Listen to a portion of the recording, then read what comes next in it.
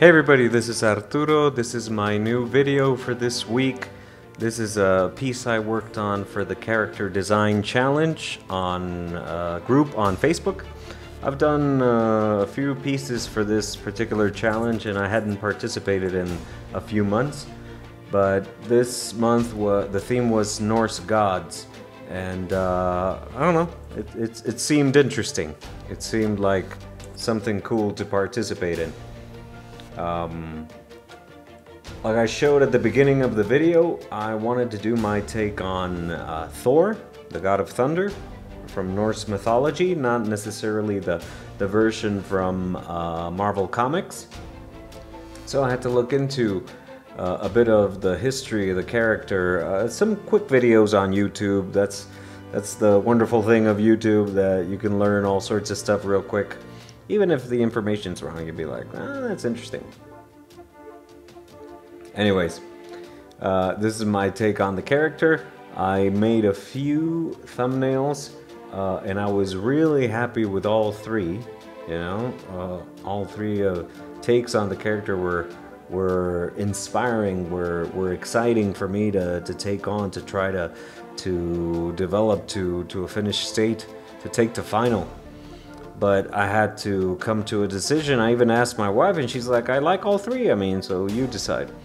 Alright, so I decided to go with the second interpretation. Even though the third one was really cool, I really liked how the frost giant came out. It was a real interesting design for the character. And I might develop the other two interpretations just to explore different styles, to explore different techniques of taking the character to a more presentable state. I recorded this process this afternoon. It took like a little over an hour, and a bit more. Let's say it was 2 hours to do this whole thing, and it was a real fun exercise. Like I said, if you haven't participated in the character design challenge, I recommend that you do. If you like character design, if you like to try out new things in art, you'll be like, they'll give you some topics that'll be like, what the hell is that? And you'll have to investigate and handle it or think of it as a professional job. I mean, how would you, in the best of your ability, interpret this project? If somebody hired you to do it, how would you do it? You know? So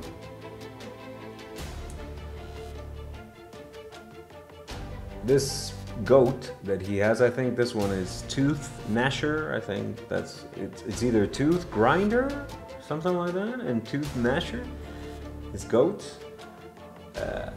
And I found an image on Pinterest of a ram that was really cool. So I was like, yes, I have to include this. I liked the stylization for the lightning. It was real cool. It's cartoony. I mean, it doesn't have to be realistic. You can. That's what you learn working in this field. That a lot of really great artists, the ones that I admire, anyways, they design everything. You know, they design every little thing around the character. Everything goes through a particular filter, and that's the really cool thing. You know, you don't just do the character and forget about the background, or forget about every little ornament or jars of clay or whatever, boxes. That everything has to go through that stylized filter, you know, and it gives you, like I said, a particular point of view. You know, it gives you. That's what people are interested in, your interpretation, and they'll be like, let's see how you visualize our character, or our take on, let's see your take on an Egyptian god, and you'll be like, oh, okay, all right. You look at the reference, you look at the different cultural things, you're gonna be like, all right, I'll try this, I'll try this, I'll try that.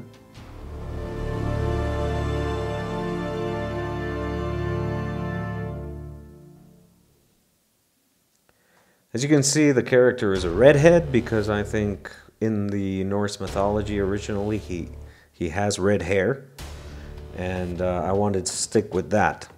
He has quite a bit of a temper, so I wanted to reinforce that with the lightning, with the colors that I was going to use for the lightning. I wanted to try something non-traditional for the lightning because you constantly see blue lightning, you know. And there's this image that a really great fantasy artist called Kekai Kotaki did a couple of weeks ago that he shared that showed fiery lightning, and I was like, oh, yeah, that was really, really inspiring. And I was like, I'm gonna have to use that for this.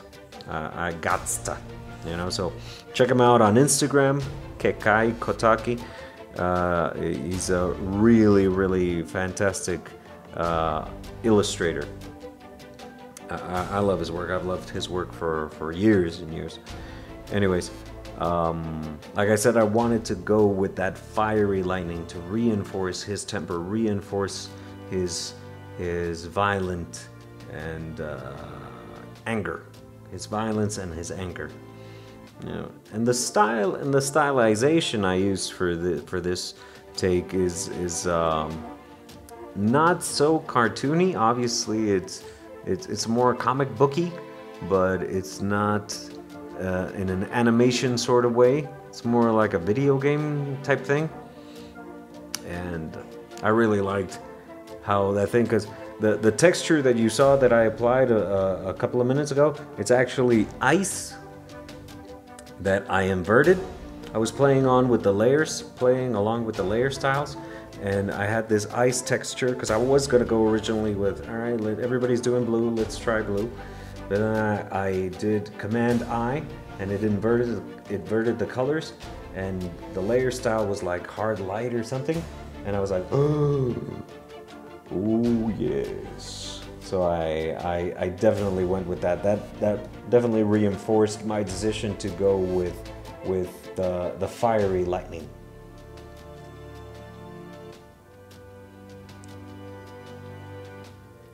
And these details that I added later on, I was like, ooh. That's the wonderful thing about discovering these things. You're trying something out and it really works, and it really, you know, rekindles your excitement for the piece. Because as you're working on it, I mean, working on a sketch can be really fun, but rendering and coloring sometimes, for me particularly, is like a bit like, ugh. Because I'm not that comfortable doing it. You know, I know that those are where my limitations lie as an artist. So I try to focus on my strengths, so to speak. Obviously, you envision something and you want to see it taken to final.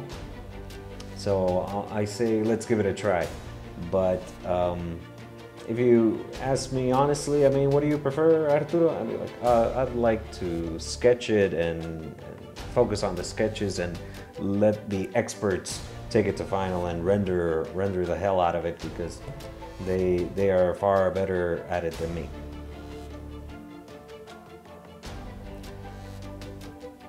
That doesn't mean I will not keep trying it, you know?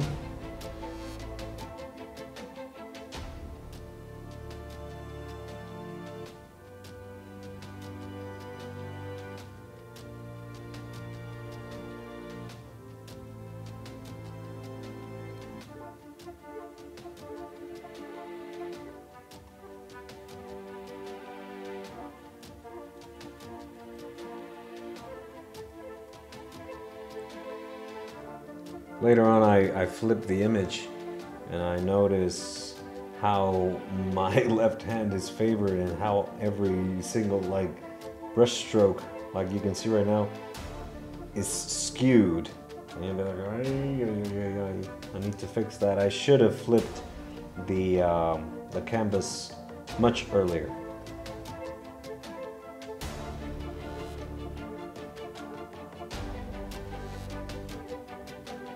You can see that on the ground texture, how everything is like at a angle to the left. Gotta fix that.